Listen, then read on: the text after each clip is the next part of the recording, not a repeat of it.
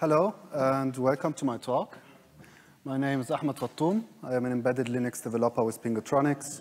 We do infrastructure work all around embedded Linux, from system integration to graphic pipeline optimization to kernel and driver development. And some of these drivers use DMA, and over the years I had the joy of writing and debugging them, and I want to share some tales of that with you. So a quick show of hands. Who has wasted lifetime debugging or writing driver codes that uses DMA, whether it be in Linux or not? Please raise your hands. Okay, that's like half. Who did it in Linux in particular? Okay, so still half. Who has done this in Linux user space? Okay, one. Did you do it using mechanisms like VFIO for IMMU and isolation and safety and stuff? Okay, that's just me being curious. I will talk about the kernel DMA API in this talk mostly. So for the half that haven't used the DMA API yet, I have a short primer. I hope to not get bogged too much in the details. So here is a very simplified system. We have two CPUs. We have system memory, which is a slave, which the CPU can read and write, and we have a timer, and the timer is read and written. And yeah, that works okay. So when you access the timer, you do it like you access memory. It takes time. You don't want to cache it. So that kind of defeats the point of the timer. But it's okay if you only access it every few milliseconds. Now, when we have like a network controller, things get a bit different because the network controller might have packets for you ready, a dozen every microsecond. So PIO is not what you want to dedicate a core for. You don't want to keep reading the packet data register by register and writing it to memory. You would like the network controller to directly access memory, which is DMA. And the way this usually looks like is we have a descriptor ring. Each descriptor has some metadata about the buffer, where it's located, what size it is, some device-specific information, and an ownership bit. And once we have prepared the descriptor ring, we set the ownership bit so it's owned by the device. And then we tell the network controller over its PIO registers, over its MMIO registers, here is the descriptor ring. And when it receives a packet, it walks the descriptor ring. And when it finds a descriptor that's available for it to use, it will DMA into the buffer and signal the CPU, maybe directly, maybe at a later time. And that way the CPU can spend time actually processing the data and not doing like just memory copying around. It's a nice thing to have, but the main problem that I have run into on embedded system is problems with cache coherence. So you see there is an arrow for the DMA going to external memory. On the left side, we have these caches. And the question is, does memory writes over DMA from the network controller update the caches or not? Or can we reach an inconsistent state? So if we are on an x86 system, the SoC as a whole is cache coherent. That means we do not need to do anything special. So if the data is in caches, it will be automatically updated. But for ARM, it depends on the SoC interconnect.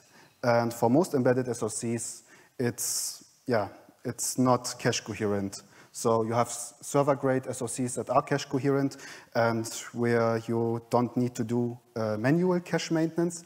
But for most embedded SoCs, that's not the case.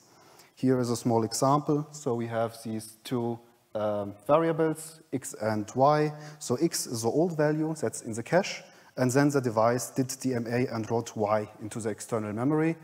And now we want to get the packet data from the device. So we want to discard, this is called invalidate. We want to invalidate our stale copy so we can get fresh data. Now Linux runs on a lot of systems. It runs on cache coherent systems, it runs on caching coherent systems, and it runs on systems that are partially cache coherent. And so it's not a solution to manually do cache maintenance in the driver, but you need some better abstraction than that, than directly calling architecture-specific code. And the architecture, the abstraction is what the DMA API provides. So we try to explain to the kernel what kind of accesses we are going to do with that memory region, and it will provide the necessary architecture hooks that implement that. So when we look at this simplified example, we have a descriptor ring. So the descriptor ring is walked in parallel by the device and by the CPU. And the CPU is not going to do a lot with it. It's going to fill it out, it's going to set the ownership bit, and then at a later time, it's going to be informed there is packet data ready, so it will read the descriptor once. And yeah, that's it. So we do not lose much by just omitting caching for the descriptor ring if it's necessary. And in return, we get a coherent look at the descriptor ring where both the network controller and the CPU can use it in parallel. But for the buffers, it's different. The buffers will be read a lot of times while they traverse the network stack, and thus we want to keep it cached. This is at the cost of that when we take ownership of the buffer, we need to tell the DMA API, hey, I am moving ownership. So yeah, we have these different kind of accesses, and these are mapped in an architecture-specific manner. So for coherent memory on x86, there's nothing really you need to do. Everything is coherent. On ARM, on DMA non-coherent ARM, it's different. So in the page tables, there are caching bits, and these caching bits need to be cleared, so the memory is uncached. And there is a function called DMA alloc coherent, which will do this for you on ARM.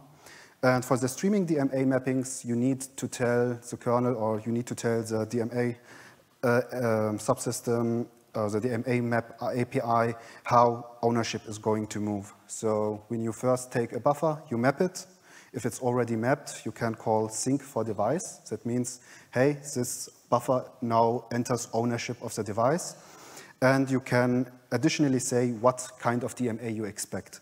So if you are doing DMA from the device, that means whatever you have in your caches is not important because the device is going to give you data. So you invalidate, meaning you discard the caches. But if you are going to do DMA to the device, you want any stale or any dirty data you have in your caches to actually reach a place where the device can see it. So you clean it, meaning you write back the cache lines. And on the inverse side, there is DMA unmap and DMA sync for CPU, because if you had like a prefetching in the middle and you now have cache lines hiding from you the updated data in RAM, you want to discard these cache lines. And then there are barriers that enforce order, but more on that later. And that's all I want to say about a very brief introduction into the DMA API to make the examples that I have a bit more digestible. So we talked about why DMA, to offload from the CPU, how DMA, this simplified descriptor and buffer example. And yeah, the DMA I am going to talk about is DMA API misuse. I won't talk so much about how to use it. There is a good talk from Laurent, even if it's a few years old, it's like 10 years old, I think, that you can consult for that.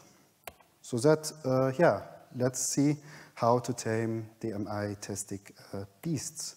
So this was the first DMA issue I ran into when I started in Pengutronix some years ago. So we had the system, it had an SD card, it had an eMMC, both were handled by the same MMC host driver, and everything was working well. Then new board, larger amount of RAM, and now I get ADMA errors. So from time to time in the kernel log it says ADMA error, it prints a lot of registers, and so there is something clearly wrong about the new size of RAM that the driver doesn't like. So you look into the driver, and the driver seems itself apparently fully capable of 64-bit addressing. So the descriptors that you give the driver to identify the buffers have actually two 32-bit registers, so it has full 64-bit addressing capability in theory. But yet, when you limit the memory size to 3 GB, the issue disappears. Some of you might already guess what the issue was here.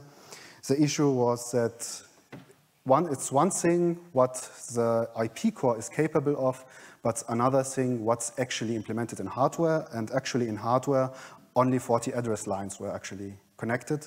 So you can insert addresses that are bigger than the address bus, and you will run into crashes if the kernel turns out to give you actually a buffer that's above 40 bits. And the way around is that you set the DMA mask. So the driver now checks on these SoCs, checks the compatible, and then it says DMA set mask and coherent, DMA bit mask 40. That means restrict yourself to addresses that are under 40 bits. Here is a bit more involved example. This happened in barebox.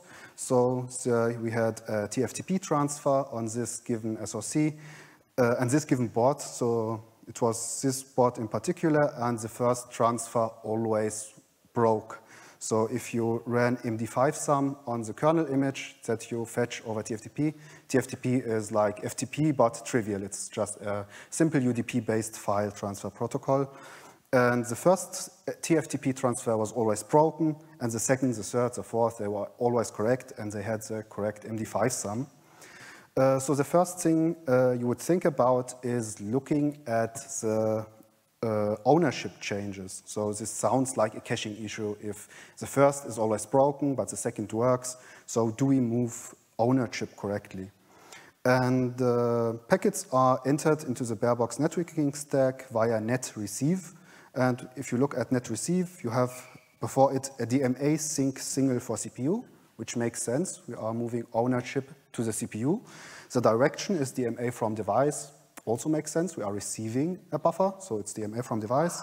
And afterwards, it's the inverse direction. We are moving ownership to the device, but we still expect that this buffer will be used for DMA from device. So there is no problem here. My colleague told this story in our stand-up meeting, and another colleague was quick to ask, did you actually transfer ownership to the device? And that was indeed the issue. So to visualize that, imagine you have a buffer. It was returned by malloc, then you freed it. But before that, you had done changes to the buffer, and now you have dirty cache lines in your cache. That's no problem. You reallocated that buffer again, and this time it was a receive buffer used in the driver. So far, that's no problem. It's usual for malloc when you don't explicitly zero it to have old contents. The problem was that now when the device does DMA, it writes directly into main memory, but these invalid cache lines, these dirty cache lines remain in the cache. And yeah, if something happens and the cache gets too full and cache lines need to be evicted, dirty cache lines are first written out because the cache controller on its own can't know if these are interesting cache lines or these are leftover cache lines. The only way you have to actually tell the cache controller that is to do cache maintenance, which was omitted when first mapping these buffers. And yeah, once you know what the problem is, you don't look at the receive path, but you look at the driver probe path, and then you see this abomination, which is a virt to fizz. So what virt to fizz does, it translates from a virtual address to a physical address, but that's not enough. You not only want a physical address, but you want to invalidate all cache lines you have for this region before you pass ownership to the device. So the correct thing would be to use DMA map single, which will do cache maintenance for you. And yeah, this issue shouldn't happen under Linux, because I hope when you debug issues under Linux or you develop a Neo driver, you will enable config DMA API debug. And this will keep track of all your DMA mappings. And if you call DMA sync single for CPU or for device without having it mapped, it will give you directly a stack trace and tell you, hey, you are syncing a buffer that was never mapped. So in order to reduce such issues in barebox in future, I ported this config DMA API debug to barebox. And now this, so the red line before the diff should trigger an error in barebox too. An added benefit of doing it the right way is that we support more just one-to-one map devices.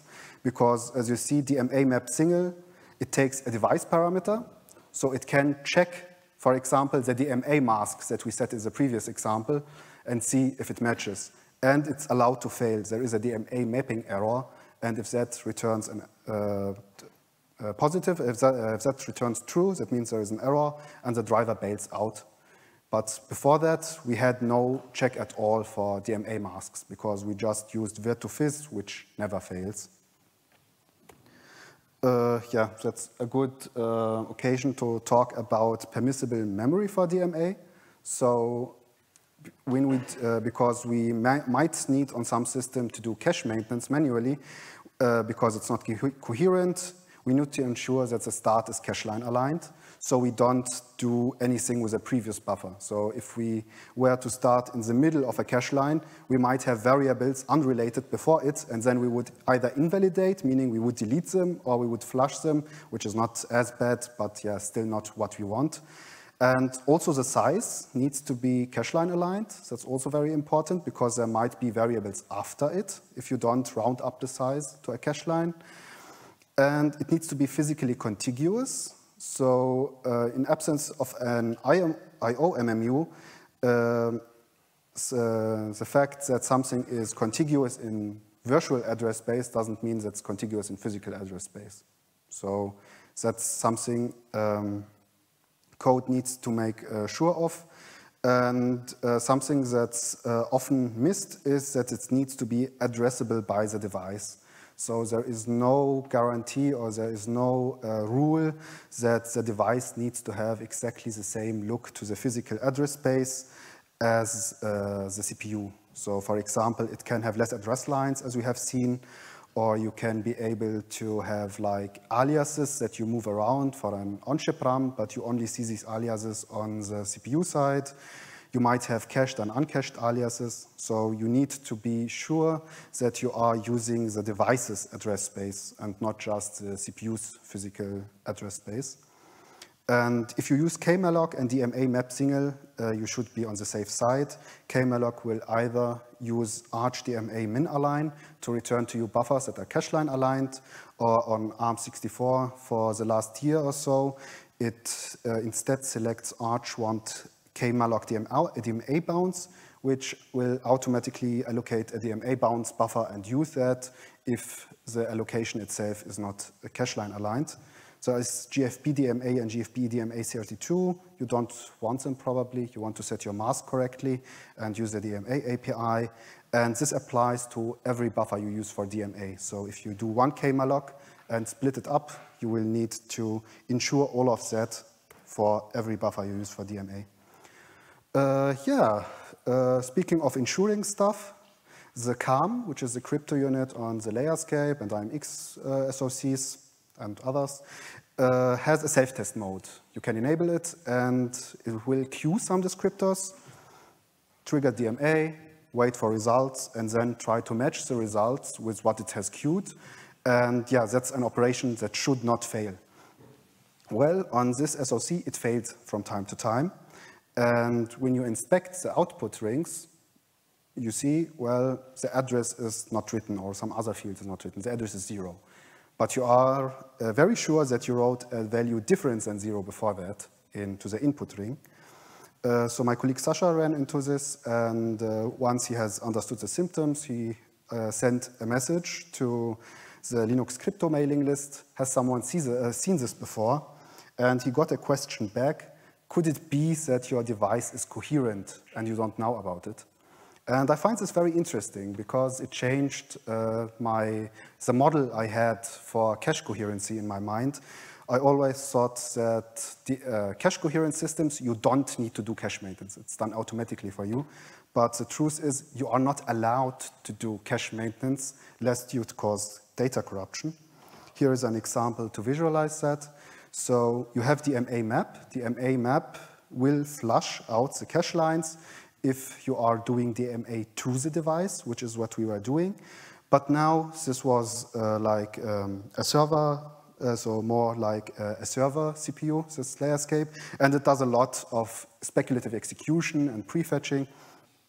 And it prefetched the buffer we had just flushed prefetched it back into the cache. That's no problem. We just have clean cache lines that were prefetched. Now, the device wants to write to the buffer in main memory, but because it's coherent, it snoops the caches first and sees, oh, this cache line is in the cache. So it directly writes into the cache instead of writing into main memory. And now DMA unmap comes around, and DMA unmap needs to invalidate the caches on non-coherent systems because exactly of that prefetching, because you could have prefetched data and it would hide from your view the updated data in main memory. And then it comes around, invalidates the cache lines, which happen to be dirty because they have the data from the CPU, from the CARM, and then, yeah, the output, the DMA output of the CARM is partially corrupted because it was only ever in the cache and never in main memory. And yeah, once you understand this issue, the fix was quite easy. It is to write into the device tree, this device is DMA coherent, because the kernel was already capable of handling that. You just need to tell it in the device tree. In the meantime, DMA coherent is applied in /soc, so top level, all devices are coherent now on this SoC, which brought problems on its own because it broke AB boot. So if you have AB, you are flashing the inactive partition, and then you are doing a restart and switching over to the inactive partition, which becomes the active partition. And if there is a problem, you want to fall back to your old system. And if you are trying to fall back to an old system, and that old system is not DMA coherent, it has an old device tree that doesn't say I am DMA coherent, but you have a bootloader that configures the snoop bits, so it is DMA coherent, you run into this exact issue. And now you have a new system that doesn't work for some reason, you have an old system that doesn't work either because all things using DMA, which is a lot, it's a SD card controller, it's a network, it's a PCI, it's there's a DMA controller used for SPI, for I2C, so everything is broken on one side and the other doesn't work. So that's not what you should have in mind when you have an AP setup. So what barebox now does is that it dynamically rewrites the DMA coherent property in device trees that it boots to align with what itself does. So if you have an up-to-date barebox, it will configure cache coherency for that SoC and will write this information into the kernel device tree, so it's able to boot both old and new device trees. But this shows that even a one-liner in the kernel device tree can break something in a wholly other place, and you need, as a system integrator, take care of that. Yeah, a word of warning, you might be inclined to think that because you can stick a DMA coherent property top level that's always inherited, it's only inherited in the device tree, it's not inherited in the device model. So you have, for example, the Designware USB 3 controller, and this will create a virtual XHCI device because there is a generic XHCI driver. And these virtual HCI devices can be created here by the DVC3 or by XHCI PCI. So XHCI is a generic interface, and thus we have hardware-specific drivers that create a generic device that's bound to. But if you try to use this virtual device for DMA API operations, it will not give you a correct view of the hardware. It will just say, I'm not coherent, I don't have any DMA limitations, because these settings are only in the device tree. So the driver does it correctly in Linux, it needs to use the parent, actually, of the device, not the actual device itself. It's, yeah, a bit of a pitfall. Yeah, speaking of the DVC3, here is another DVC3 problem. This one was in barebox, when barebox a few years ago was first ported to the ROC chip RK356X. There was a problem whenever you enable the DVC3 gadget driver, it crashed. So barebox crashes whenever you receive something over the gadget. So if you plug in a board running barebox on this SoC in your laptop, it crashes. Which is strange because that driver was already there in barebox and it worked for a number of other SoCs. So something is seemingly different about the ROC chip that it causes issues. Luckily, there is a stack trace and there are core all sims in barebox, so you actually get symbolized stack traces. And if you look at it, you see it's crashing in a memcopy. And the memcopy looks completely normal. If you compare the driver code to Linux, it looks nearly the same. It does, you have a loop, and it does memcopy, and the address that it uses is in coherent memory. It's the same way in Linux, so it's supposed to work. The only thing that's odd is the address is 4-byte aligned. It's a bit odd to do memcopy on a 4-byte aligned address, but it's not wrong, and Linux does it. So why does it crash in barebox? And to understand that, we need to take a brief look on memory mapping in barebox. So memory mapping in barebox is much simpler than in Linux. In Linux, if access order is important, you need to use barriers. So if you just have a single MMIO device, for example, your timer, you can get by with read and write X relaxed, for example, read L relaxed. These are just volatile accesses. They will be issued by the CPU in that order, and because the kernel will take care to map the device appropriately, they will arrive in order at the device. Now, if you need to synchronize between MMIO and memory, because you did something with memory, and or you want to make sure that your register accesses have reached the device actually before you do something else. There is read and write L, which have a built-in barrier. If you are doing access to coherent memory, there are some more barriers. There is DMA VMB. That's, for example, if you have an ownership bit in a descriptor, you need to write the descriptor, then you do a barrier, then you write the ownership bit, because you don't want to do multiple accesses to a descriptor and they get reordered, and now you just wrote the base address of a buffer, but not the length, and yeah, now you ended up with DMA doing some very wrong access. In barebox, you don't need to do any of these barriers because MMIO and DMA coherent regions are strongly ordered. Strongly ordered means that you don't need barriers. You have implied barriers in the accesses, but this comes with a downside that strongly ordered memory is not bufferable as opposed to the device memory or the device mapping that Linux uses. So this is just don't take this as gospel. So there is documentation in the kernel. There is a talk from Will Deacon about barriers in the kernel. So this is just for illustration what needs to be done in Linux in some cases. And yeah, so going back to the problem at hand, we had an optimized memcopy in barebox. It did 8-byte accesses. It had a comment in it, and it said alignment handled by hardware. But to actually handle an unaligned write, you need a write buffer. So your unaligned writes are collected in a write buffer, and then they are posted at once in an aligned fashion. And when you do strongly ordered memory, you don't have a write buffer, and so you are not allowed to do unaligned accesses. And so the solution is to use memset.io or memcopy from 2.io. I'm not that happy about the solution because a big, very important aspect in barebox is that we want to make it as easy as possible to port code from the kernel. But in this case, we win more by not having to do barriers than we lose by having to use memcopy from IO in this place when the kernel can just use normal memcopy. Yeah, here is an info slide that I want to mention nonetheless, even if it's not really a debugging story.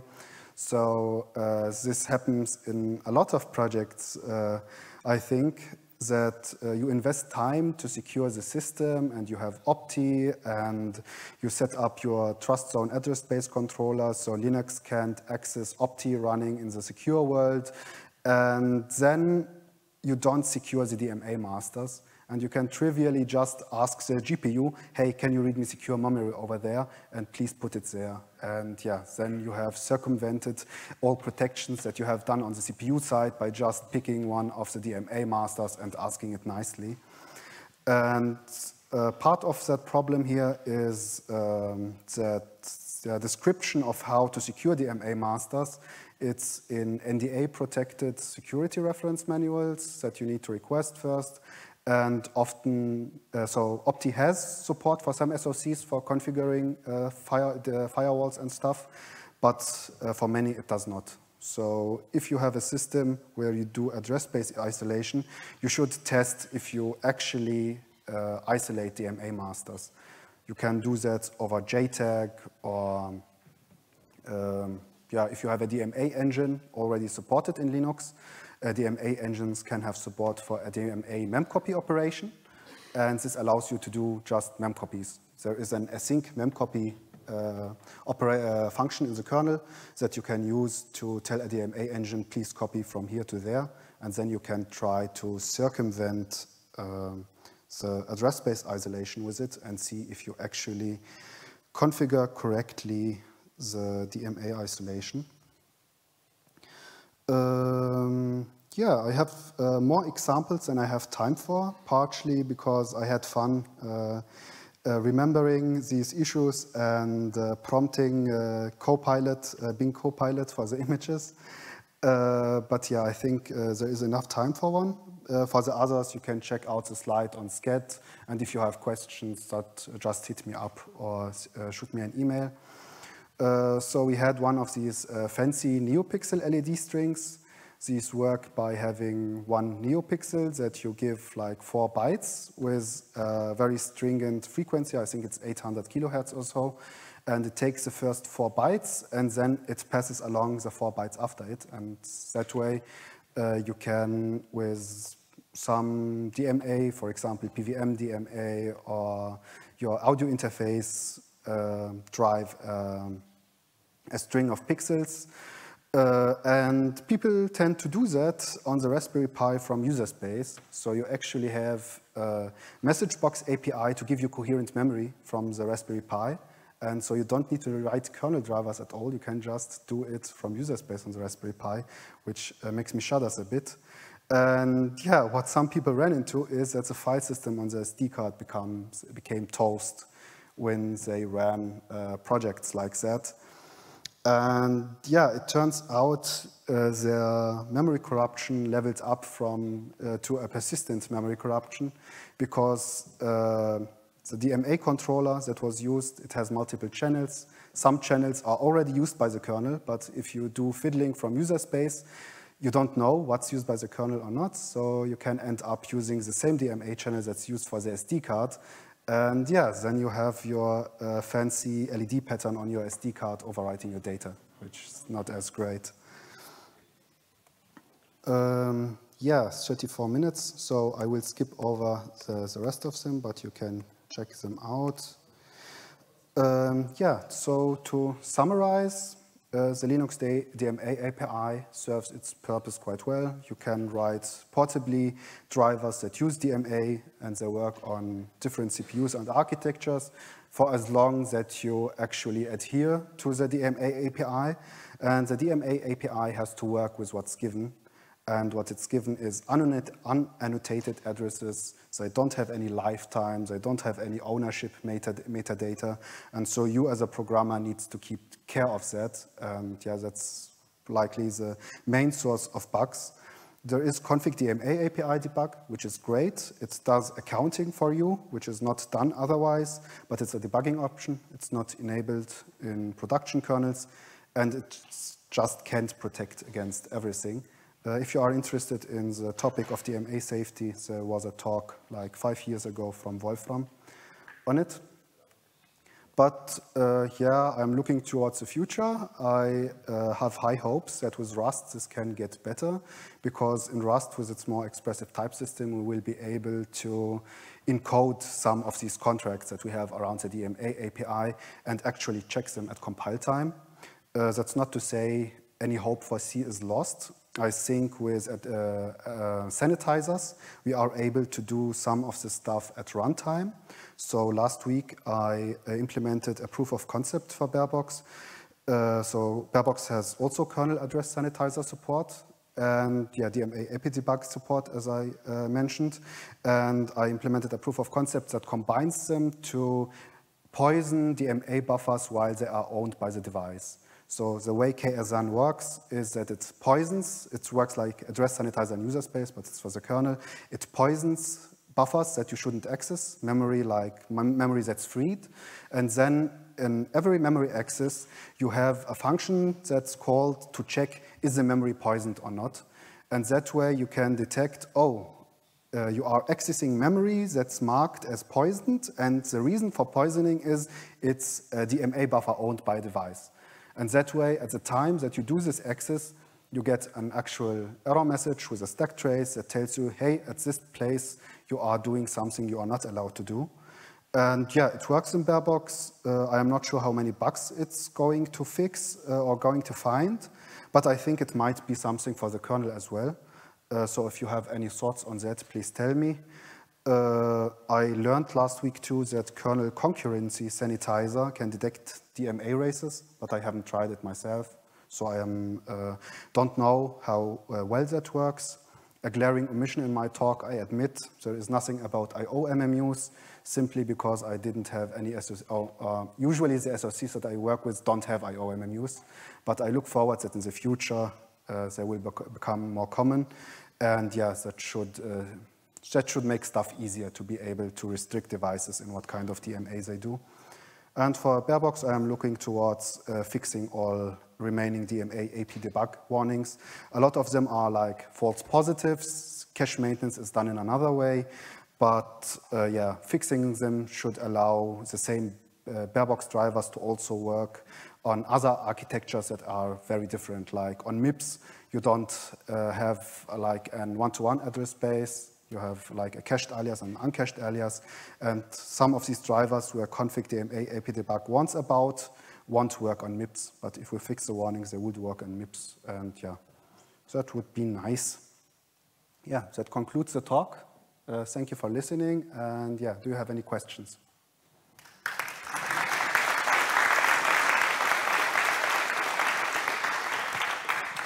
Yes, please. But I don't have a microphone, so you need to speak up. So the 40-bit address space restriction, on which architecture is it dependent? The question is address space restriction, on which architecture is it dependent. So if you are using some trusted operating system, you need to secure it in all architectures because you don't want your non-secure world or your normal world to just write into it. So you always need to have some sort of isolation anywhere you are. And yeah. But the 40-bit is then not a hardware problem, but a firmware problem? Or? Can you repeat? The 40-bit, they don't come from a hardware limitation? Okay, now I'm confused. I was thinking you were talking about the Opti info slide at the end. Just a question, because I'm unsure if I missed that it is limited by hardware or it's a firmware limitation. Okay, so the question is this 40-bit limit that was on the very first example, is it limited by hardware? Yes, so you buy an IP core and you connect it to the rest of your system and it was connected just with 40 address lines. So worst case would be silent truncation, and you would overwrite something anywhere, somewhere in the system. But I had luck, and I got actually an exception, an interrupt from the SD host controller telling me, hey, I have an ADMA error, which made it easier to track down because it also had the address that caused the issue. And then you could check, oh, it's always when it's above 40 bits. Thank you.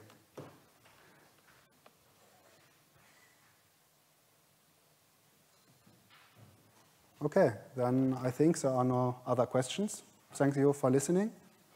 And yeah, enjoy the attendee reception.